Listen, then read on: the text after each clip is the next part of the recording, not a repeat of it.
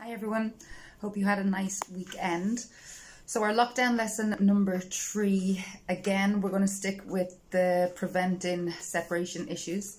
There's 2 things that I want you to do to add on to the 2 lessons that we did before. So the first one is every time you sit down for a meal now, you want to make sure that that is the same time that you're going to be giving your dog his meal.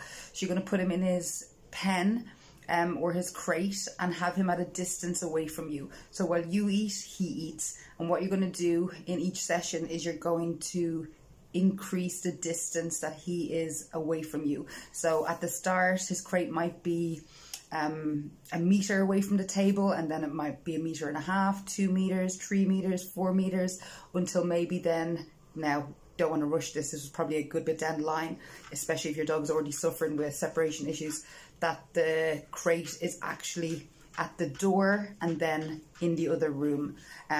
But that's all case by case, depending on what stage you're at with your dog and what signs of separation they're displaying at the minute.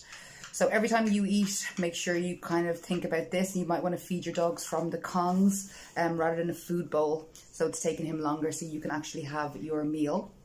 You're going to stretch. The other exercise I want you to do is some active training on it. So we don't want your dogs to associate those Kongs and those food stuffed toys with being left alone. So with this exercise, you're going to put your dog into a down stay, and you are going to try to leave the room, come back in, give them a treat, try to leave the room, come back in, give them a treat, and you're going to build up the duration that you leave them. Now, if you haven't done this before, you may be starting this in the same room, just moving away from the dog, and building it up in tiny little steps or tiny little increments, so the dog understands, oh, okay, I just hang on here and she'll be back and I'll get something great. I'll do a little video on that now and you will see. But as before, any questions, just pop them in the comments below and I will answer any queries you have. Have a good day. Down. Stay.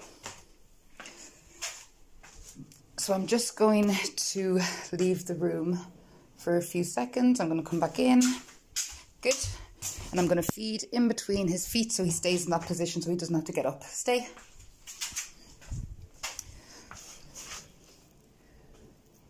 And each time I'm just going to build it up a little bit longer, a little bit longer. Good. Good boy. Stay.